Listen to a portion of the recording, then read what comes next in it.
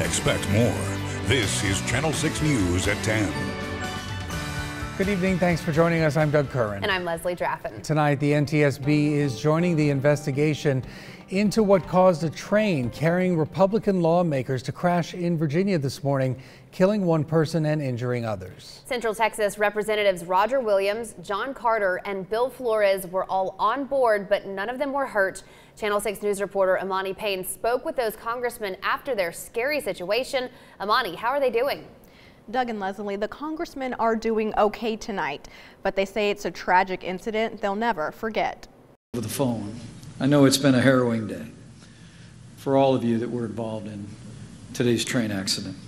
Vice President Mike Pence speaking at the GOP congressional retreat in West Virginia after an Amtrak train carrying Republican lawmakers, their families, and staff to that retreat collided with a garbage truck.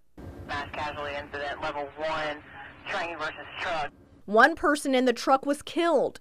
2 Amtrak workers and 2 passengers suffered minor injuries, but no lawmakers were seriously hurt. Some on board happened to be doctors and sprang into action. I can't find a pulse, Dr. Rowe can't find a pulse, so we started CPR. Central Texas lawmakers Bill Flores, John Carter, and Roger Williams were all on the train. Flores claims the truck tried to cross the tracks too late and says the train didn't even have time to hit the brakes before slamming into the truck. There's just a huge bang and the train shuddered violently. You know, there were a couple of folks, that were standing up in the aisle. They were thrown to the floor. I mean, it's amazing the impact that happens when you have a train and a truck collide with each other. Something I'll remember for a long time. While Representative Carter tells me, today's accident is a heartbreaking tragedy.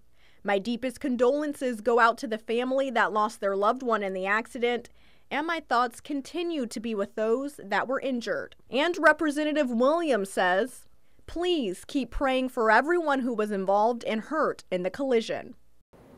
An NTSB spokesman says investigators will spend the next several days at the site of the crash to determine what caused this fatal accident. Doug and Leslie. All right, thanks, Emani.